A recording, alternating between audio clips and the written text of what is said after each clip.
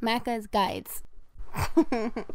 Hey guys, Macca here, showcasing a new Xbox dashboard feature called Groups, currently available to Alpha Ring members of the Xbox Insiders program, coming soon to the general public in the coming months. Groups have been one of the most highly requested features for the dashboard for a very long time, and it's basically just a way to sort your games into folders, and then you can organize yourself a little bit better and use those folders in different ways for your game library. Now, the first thing you'll notice when you get the Groups update is that basically your pins have been turned into a group, and that group itself is called pins.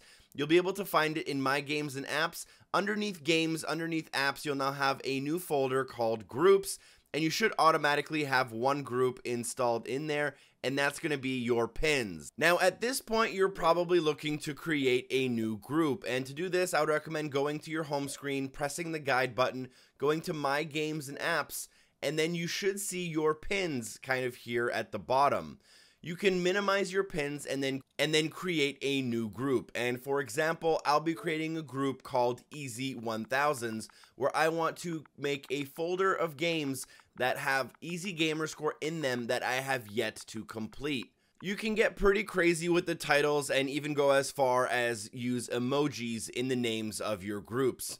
Once you create a new group, you'll be brought to this screen, where it basically shows everything that you own under your gamer tag.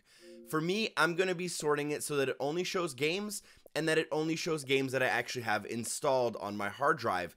And now I can go through the list and select the games that I want in my new Easy 1000s group. So for example, I'll be selecting Minute, Narcosis, and Monochroma, as those are games that I'd like to get the completions in within the next couple of months. Now that you've selected some games for your group, you can go to the right hand side and press add, and it'll create the group itself. Don't worry if you're not 100% happy with everything. We can change pretty much everything about a group later. So now that we have a newly created group, I'm going to show you what you can do with that group. And the best way to kind of play with groups and change things about them is to go to the Groups tab inside of My Games and Apps.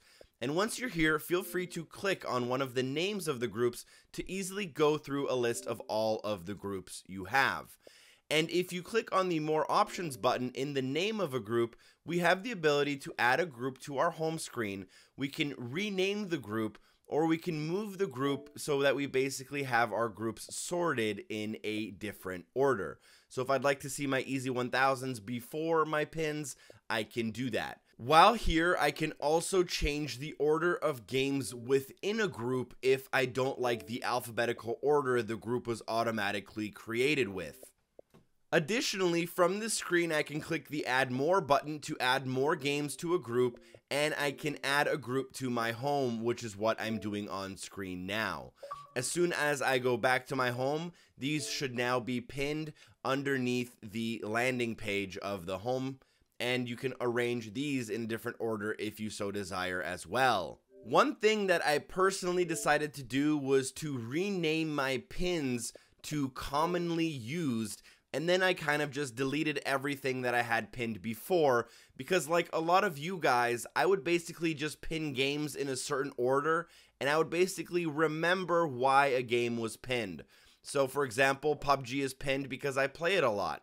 Wolfenstein was pinned because I had to go back to it, and a game like Minute or ACA Neo Geo games were pinned because they were easy.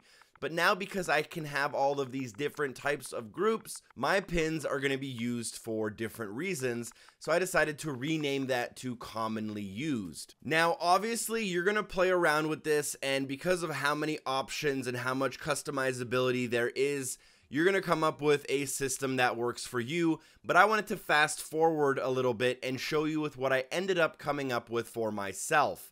Basically, I have a group for things I use a lot. I have a group for easy games.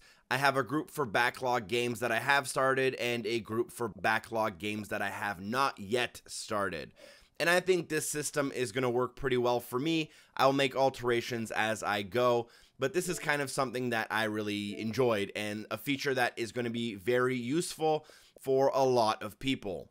Thank you guys so much for watching the video. Again, this is the new groups feature, which allows you to organize your library into basically folders.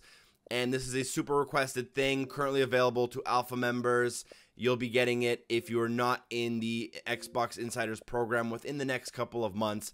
Thank you so much for watching. If the video was informational or educational, drop a like, share the video with a friend. Thank you so much for watching. A special thanks to the amazing people on Patreon for supporting the show, and hopefully I see you guys next time.